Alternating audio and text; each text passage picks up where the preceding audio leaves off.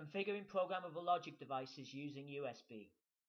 Electronic systems have traditionally had at their heart some form of standard cell device. These offer high performance, low unit costs, and strong power efficiency, presenting a favorable value proposition when production volumes are very large and price points need to be competitive. However, other characteristics defining such devices can, under certain circumstances, be less attractive, and consequently, another type of semiconductor technology is gaining ground. The application-specific approach is highly suited to electronic systems where the market is already assured and there is stability in the end product's functionality. But in order to benefit from the high performance and cost effectiveness of ASICs, major upfront investment must first be made. If the end products are for a sector that is not yet mature, or the company developing them is a startup with little available budget, this is unlikely to be the best strategy. Likewise, if products need to be upgraded over the course of their life cycle, then a large expense involved in creating an ASIC is hard to justify.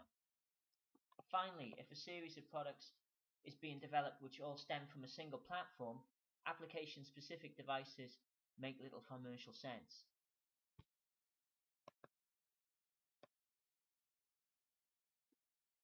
An increasing number of equipment manufacturers are moving away from application-specific chips and migrating to versatile programmable logic devices.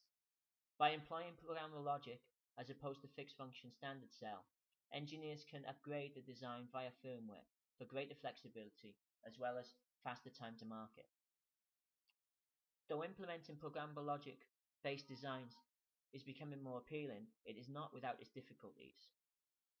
One major obstacle is configuration data normally has to be stored on an additional flash memory or discrete EEPROM device for downloading every time the programmable logic chip is powered up.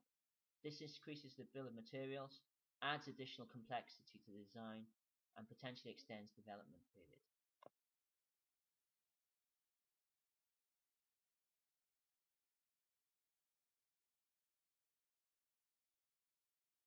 An alternative is to use on-the-fly configuration of the device.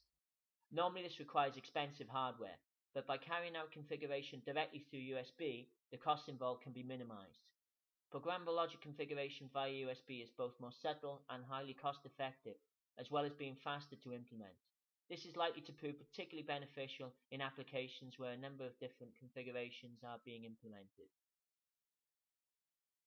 The Morphic2 development module from FTDI is targeted at system designs where hardware reconfiguration via USB is required.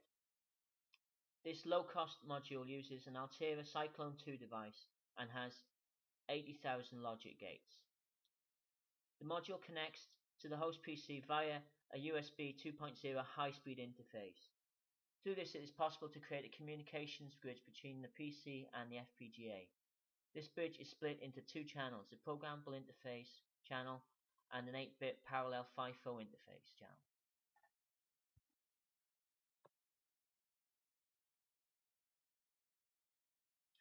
Hardware reconfiguration via USB means the FPGA specified only requires enough logic gates to deal with the most complex discrete function it will need to implement.